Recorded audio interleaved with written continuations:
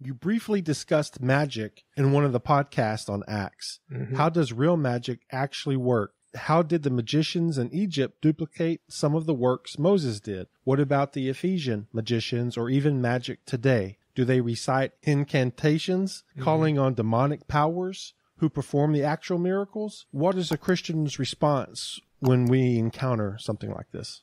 Well, I would suggest that the only coherent response to this is that hostile divine beings do indeed have real powers. Now, while you could say, frankly, without any real proof, that the Egyptian magicians in the story of Moses' confrontation with Pharaoh were doing just tricks, human tricks like stage magic. I mean, you could say that, but again, there's no actual proof in the passage to say that's all it was. While you can sort of go there, it's a little harder to do the same thing with the mentions of magic in the book of Acts. Acts 8, 9 through 11, Acts 13, Acts 19. Those contexts clearly link the references to magic to contact with or worship of other divine powers, powers of darkness. And several of those are in the context of Paul's ministry in Ephesus. Now, if you actually go to some of these passages and you look up the Greek term behind magic used in them, the term there is magia.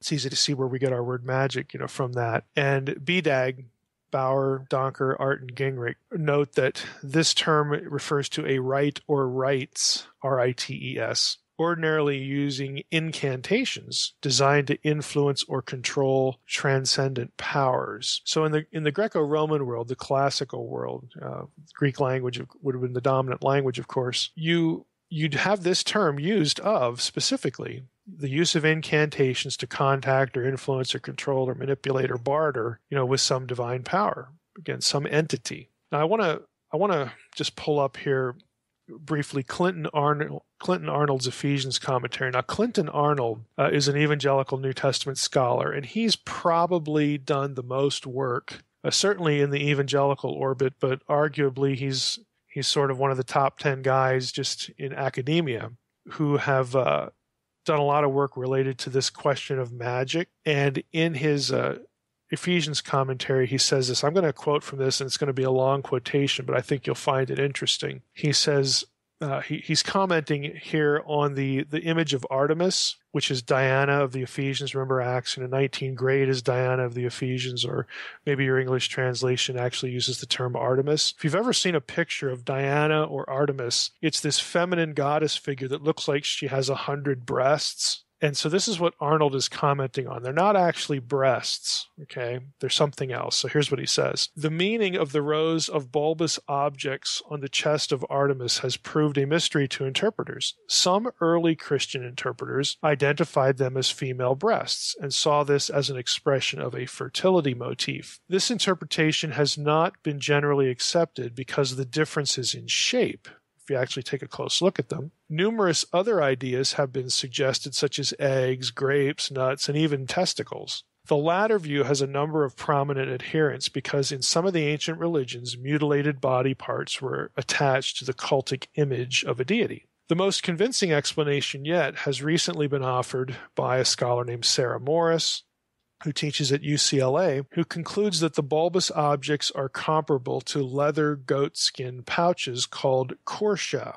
These are known from Hittite magical practices. These little bags were filled with magical material and used as fetish objects. She observes that the Hittite deities associated with the korsha were often associated with protecting people and places and were frequently invoked in oaths and called upon in magical rites. She suggested an ancient Anatolian cult image at Ephesus, to which rows of such bags were attached, was the predecessor to the image of the Ephesian Artemis. As such, the bags functioned as symbols for fecundity, spiritual power, and protection.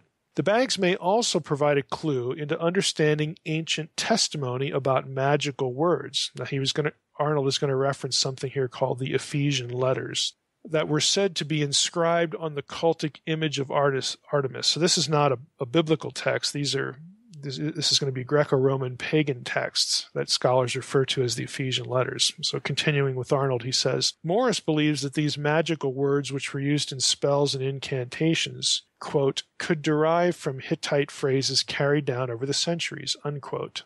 According to Anaxagoras, which is an ancient text, the Ephesian letters were contained in little sewn bags, which Morris thinks might be explained by the Korsha. By this, she suggests that not only did the Ephesian letters have an ancient pedigree in Anatolian, that is, Hittite magical practices, but they may have been contained in the little bulbous sacs attached to the cultic image of the Ephesian goddess Artemis. According to Luke, okay, we're back in the biblical material now. This is Arnold still commenting. According to Luke, many people who were devotees of this cult became Christians during Paul's ministry there. In fact, so many people were turning to Christ that it was beginning to have an adverse effect on the sales of silver shrines to the goddess. This is what led to the Guild of Silversmiths raising the alarm that caused the mob uprising in the theater in Acts 19. That's page 21 from Arnold's commentary. I'm going to skip over to page 31 now.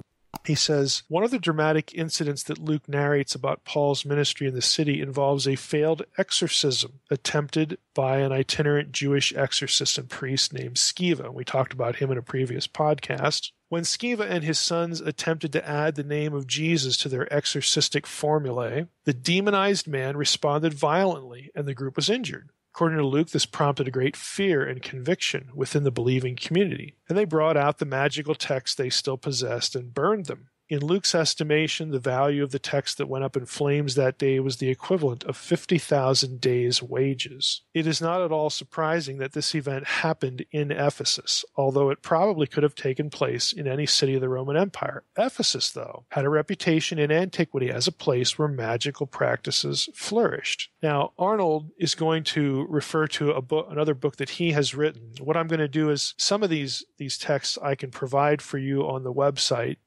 with this episode of the podcast. But the first one here, or that little statement about how Ephesus was a place where magical practices flourished, that comes from Arnold's book, scholarly book called Ephesians, Power and Magic. It's kind of an expensive book, but if you can get it, I highly recommend it. And Arnold continues here in two sources that I'm going to post for you. He says, the practice of magic was predicated on a worldview that recognized the widespread presence and influence of good and evil spirits on every area of life. Magic represented a means of harnessing spiritual power and managing life's issues through rituals, incantations, and invocations. Our knowledge of the phenomena of magic has been facilitated greatly by the discovery of nearly 250 magical papyri in the sands of Egypt. These illustrate the kinds of rituals, spells, formulae, recipes for amulets, curses, and all the rest of the phenomenon that characterized Roman-era magical practices and techniques. The extant texts have been translated into English and are made available in a volume called the Greek Magical Papyri in Translation. In addition to these texts are numerous other witnesses to magic that include literary references to magical practices, so on and so forth. Now, I'm going to attach two sources that the questioner and anyone else interested in this topic can read. One is Arnold's article on magic in the Dictionary of Paul and His Letters, and the other one is also the author is Arnold, his article on the magical papyri that I just read about from his source in the Dictionary of New Testament Backgrounds. So what we can conclude from all of this is that these references to magic are not just staged tricks. Okay, they were associated both in the New Testament text and also in texts outside the New Testament in Greco-Roman paganism with doing things, either uttering an incantation, making a little object, making a little spell or a potion or whatnot to facilitate contact with demonic powers, with supernatural entities, to again cajole them or barter with them to do something on your behalf. So again, I don't know how we can just sort of take these references in the Bible and just say, oh, they were just doing the soft shoe, with the hat and the cane and little, stage tricks that people probably could figure out or just knew what they were doing. That isn't the way they're presented. And so does the magic really work? Well, if spiritual powers, demonic powers, are paying attention, we'll just put it that way, to solicitation? The answer would be yes. They actually were approachable through these means. Now, this takes me mentally back. I'm not going to go into this very long, but a few years ago, actually it's probably about 10 years ago, I went to hear a paper at an SBL meeting, Society of Biblical Literature, a regional meeting, where a guy named Jordan Paper, a professor in the Northwest, was giving a paper. I had read Paper's book on polytheism called The Gods Are Many.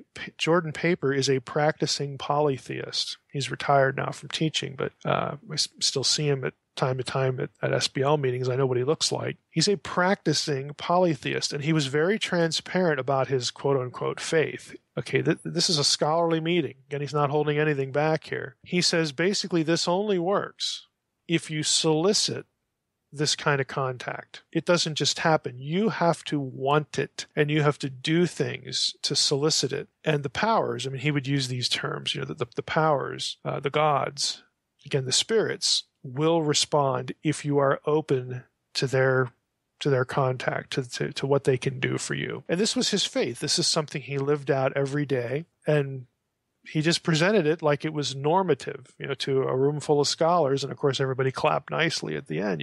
It just made me think if you'd have presented something that would have been evangelistic about Jesus, they probably would have, asked you not to come back. But the polytheism was okay.